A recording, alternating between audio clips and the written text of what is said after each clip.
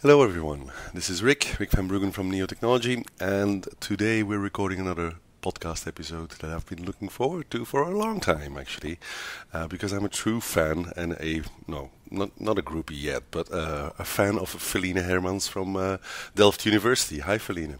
Hi, Rick. Hey, great to have you on the podcast. Hi. Yeah, it's fantastic. We've seen you talk at a number of conferences and at the meetup before, but most people won't have seen that yet. So maybe you can introduce yourself. Yeah, sure. I'm Felienne Hermans. I'm assistant professor at Delft University of Technology, where I run the Spreadsheet Lab. That's a research group of the university that researches spreadsheets, obviously. Obviously, exactly. Well, and that also sort of hints at the relationship with graphs, I think, right? Yeah. People that have seen my talk or maybe Googled me know that the title of my talk that I usually give is Spreadsheets are Graphs. So we use Neo4j to do graph analysis on spreadsheets. We do all sorts of analysis, actually. The whole idea of our research is that spreadsheets are actually code. And then if it's code, you need an IDE. So you need to analyze all sorts of constructions within your code. So you can see, maybe, do you have code smells in your spreadsheet? Maybe does your spreadsheet need refactoring? All the things you typically do on source code for analysis, you should also do on your spreadsheet. And this is where we use Neo4j. If I recall, you actually did some work on proving that spreadsheets are Turing complete, right? Yeah, I did. To make my point that spreadsheets are code, because many people think it's funny. If I say, hey, I do research on spreadsheets and I wrote a PhD dissertation on spreadsheets, people laugh in my face often. Really? Can you do a dissertation on that if you're in software engineering? And I say, yeah, but they're actually source code. People don't believe me. Mm-hmm. So to prove my point, indeed, I implemented a Turing machine in a spreadsheet using only formulas to show that they are Turing complete. And that makes them as powerful as any other programming language. So that should stop people from laughing at me. Exactly. Well, I think it's funny, but it's also really, really interesting. I think fundamentally it's a very interesting approach, and that's why I think people also love your talks. It's a very interesting topic. So why did you get into graphs then, Felienne? Can you tell us more about that? How did you get into that relationship between spreadsheets and graphs? So as I said, we do smell detection as well, and for that we initially stored information in a database. And we stored information, for instance, what cell relates to what other cell. Because if you want to calculate a smell like feature envy, in source code feature envy would be a method that uses a lot of fields from a different class. So you can see in a similar way that in a spreadsheet, a formula that uses a lot of cells from a different worksheet has the feature envy smell. It should actually go in the other worksheet. So in order to save that type of information, you need to store what cell relates to what other cell. And initially, I never thought about what database do I use. In my mind, a few years ago, database was just a synonym for SQL Server. I was in a Microsoft world where we make plugins for Excel, so databases is just SQL. It's the same thing. I didn't think about it. I just dropped all my stuff in the database, aka SQL. And initially that worked fine, so some analyses you can really easily do, but at one point you want to really deeply understand how all the cells relate to each other, because you want to measure the health of the spreadsheet. So we got horrible queries, SQL queries of like one A4 sheet of paper, very, very complicated. But still, I thought, databases are just hard. I didn't really think about it until I saw a talk from one of your colleagues, Amanda, at Build Stuff in Vilnius. Yeah. I saw her talk, and then it was really like a light bulb above my head. Bing! This is what I need! And then a few weeks later, I was on site at a customer for a week, so I wasn't bothered by students or colleagues, so I could really program for a while. And I thought, okay, this is my chance. Let's try and get my data into Neo4j and see how it will improve, what type of analyses that it would make easier.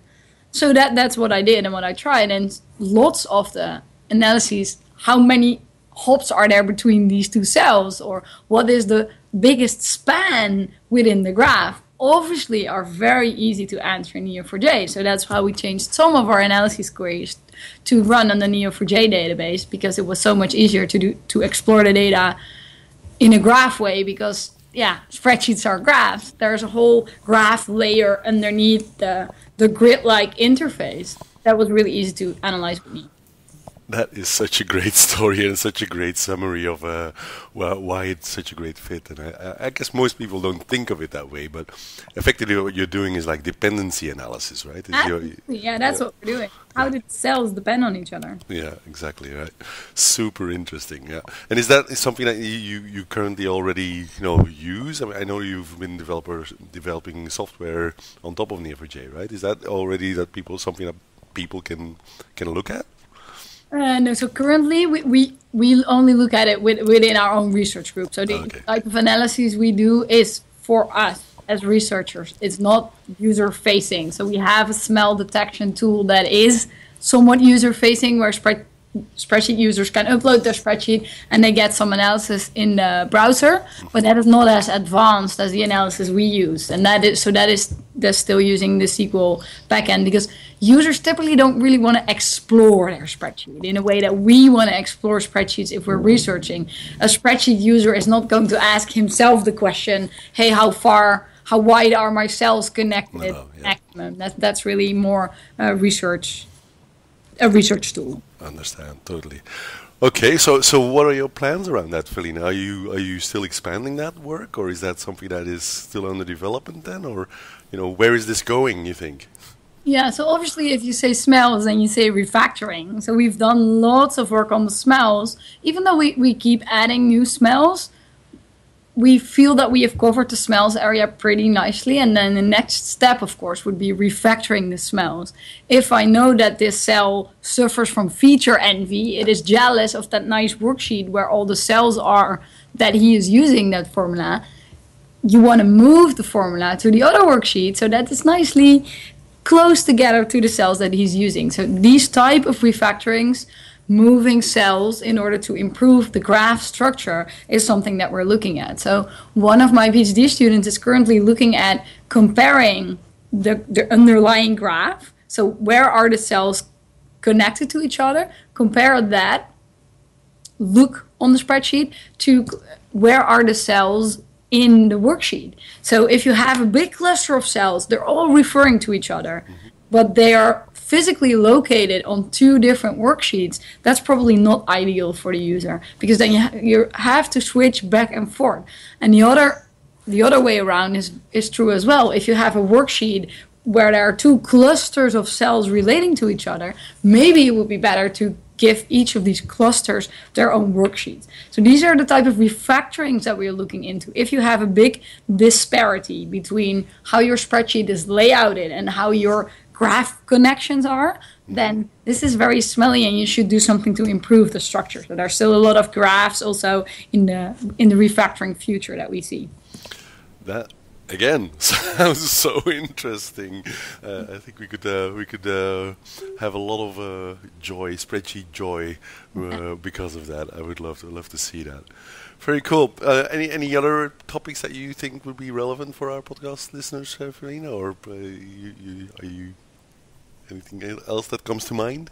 Yeah, so one final thing that I like to pitch my research a little bit. Of course, yeah. One of the things that we're also looking at is what in a spreadsheet are labels and what in a spreadsheet is data, and especially how do they relate to each other.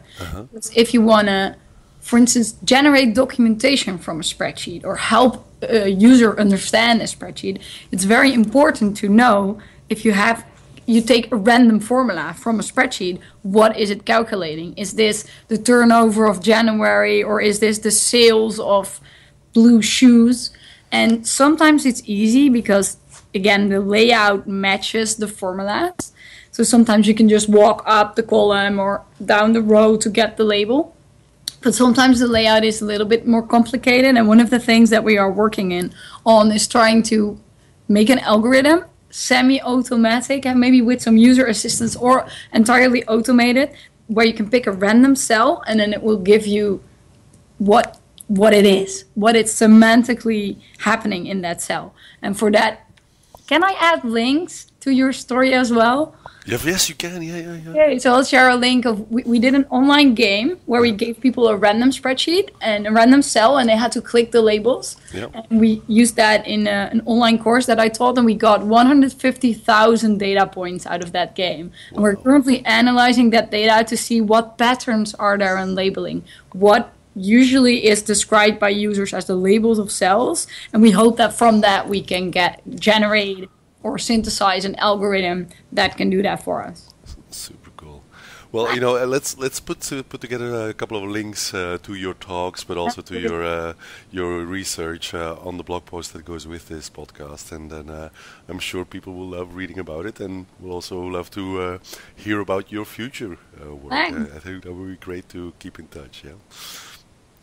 Super. Thank you so much for coming on the podcast, Felienne. I really appreciate it. And I look forward to seeing one of your talks, blog posts, whatever, in the near future.